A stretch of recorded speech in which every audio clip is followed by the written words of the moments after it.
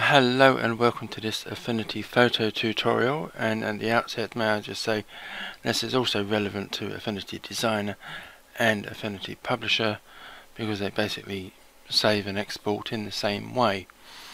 Now this all started from a Facebook group, Affinity Photo Tutorials, where Alison Chambers wanted some help with understanding how to save, or the differences between saving and exporting.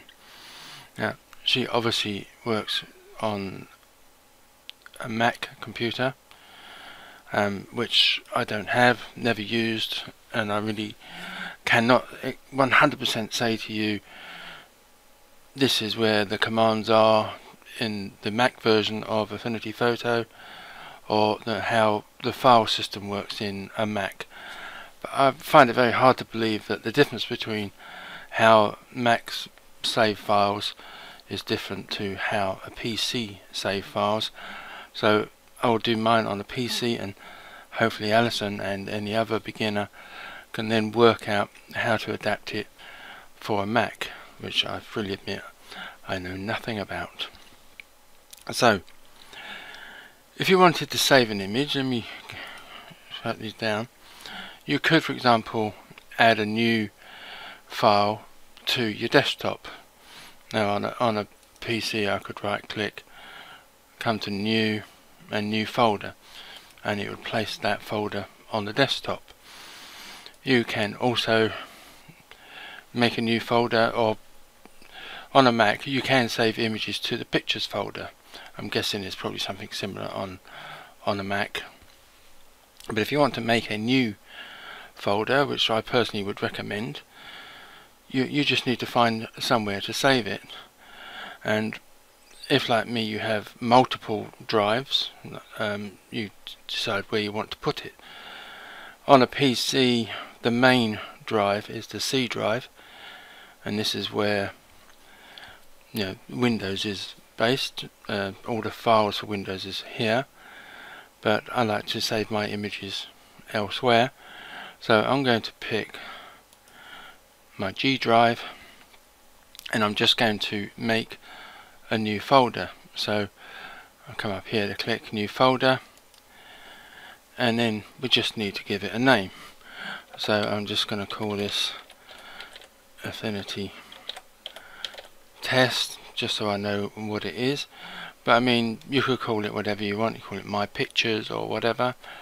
Or if your camera is a Canon, for example, you might want to call it Canon Images or Nikon Images or whatever. So what I'm also going to do, I'm going to go into that folder, and I'm going to make a folder within this one I've just made, and I'm just going to call this, for the sake of arguments, Images, and I'm going to give it today's date, which is the 23rd, 1st of the 11th, 2020.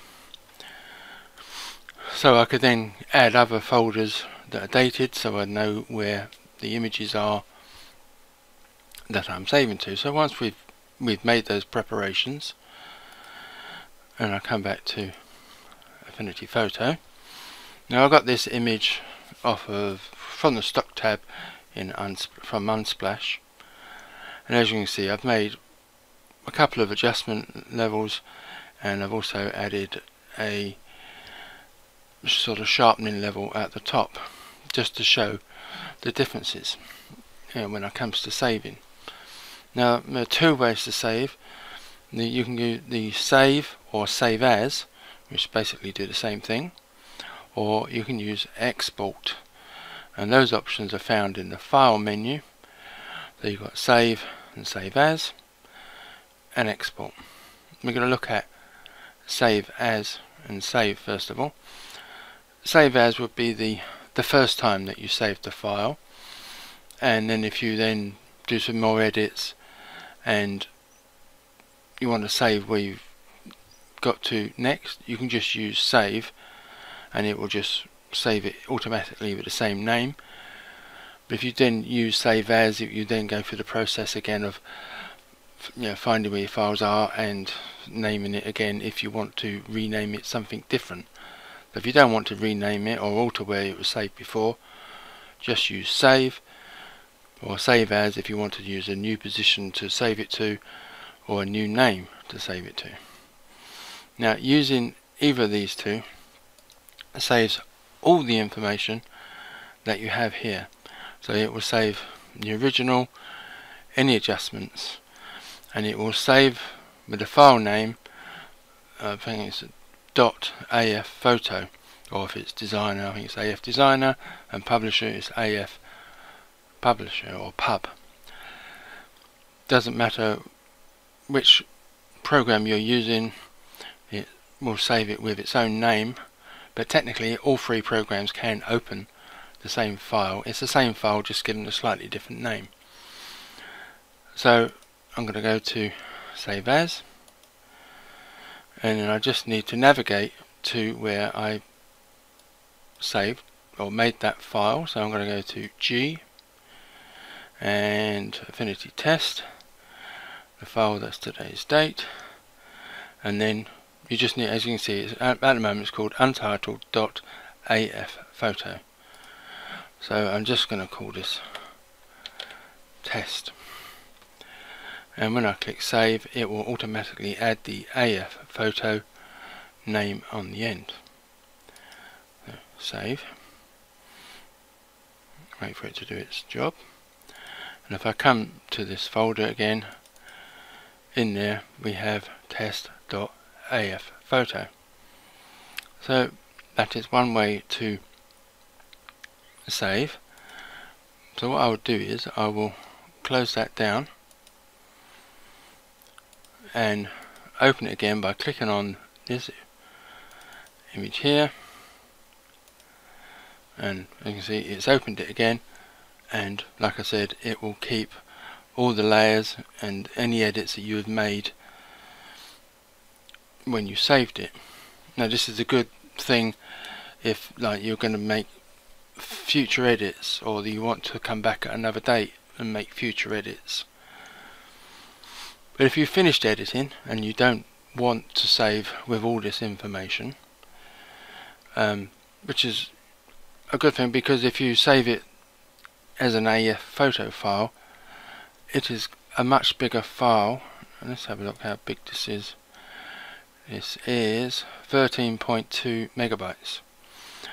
So that is all this relevant information that it needs to bring back when you open the file. So if you've finished editing and you want to save this image, but just this image, this is when you use the export option. So you come down to export, and you have all the different various file types that you can save this as. The most obvious ones that you will use would be JPEG, PNG and TIFF. They're like three main image files, but you could save it as a PDF and a lot of these other ones which I don't really know too much about. But like I said, TIFF, JPEG and PNG are probably your main three go-to file types, and JPEG would be the main file type that most people use. So once you've decided the quality of it you want to save it as, because as it says down here, the estimated file size will be 11.34, and as if I remember correctly, the file size in the AF photo was 13 megabytes, or 13 plus megabytes. But if you lower the quality, at the moment it's 100% quality, but I mean if you're just going to put the picture on the internet, it doesn't necessarily have to be 100% quality. You could probably come down and say, let's try 75.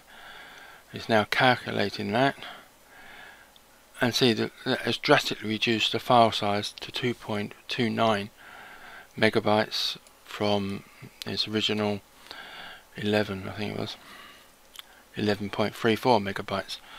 So reducing the quality of the image, which is okay to do on the internet because the internet reduces the quality anyway. And then you click export, and then it will come up asking you, or it does on a PC anyway, it comes up and asks you where you want to save it to. So then it's just a case of navigating to where you've saved this, and as you can see, it's now, I mean, I could rename this, but it's using the same name that I saved before, but this time it's saving it as a .jpeg or JPG file, and I click save. Right, that's it. So I will close that down again, and when you do close it down, it will come up and say, do you want to make any changes? Now in this case, the only change I've made is that I've saved it. I've not made any other changes, so I don't want to make any save it. But if I clicked yes, it would save it as the AF file, and it will save it in the position that I previously saved this particular file. So in this case, it wouldn't ask where you want to save it, it will just save it where you've done it before, but as the AF photo file, not as the JPEG file. So I'll click no. If I come back to my folder, as you can see, I've got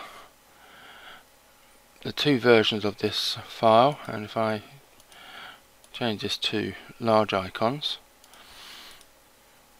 you can see that this is the JPEG version, this is the AF photo version, and the difference in size is this, that's 13.2 and this one is 11.3.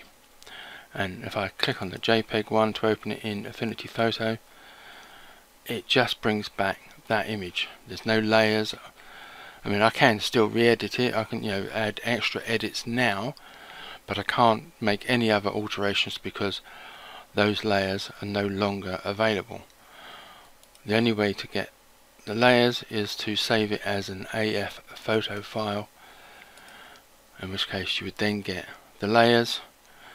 So if you export it, it don't get the layers, but if you use save as, it will save with the layers.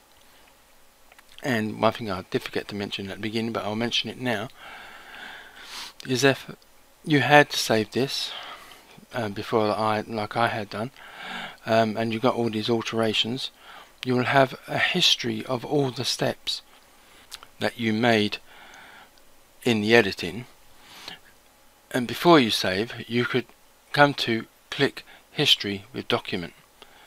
This will again make the file size slightly bigger, but if you do that and then you come to save as, when you bring it back in next time, your history will also come back,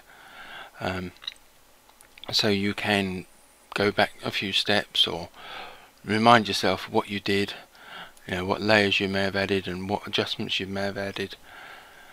But that's more of an extreme case when you do lots and lots of edits and you may forget what you did, when you did it and how you did it. So having the history helps, but like I said, it will make the file size much bigger than if you don't save with the history. So I hope this works very similar on a Mac, and I hope that helps Alison. So thank you for watching and goodbye.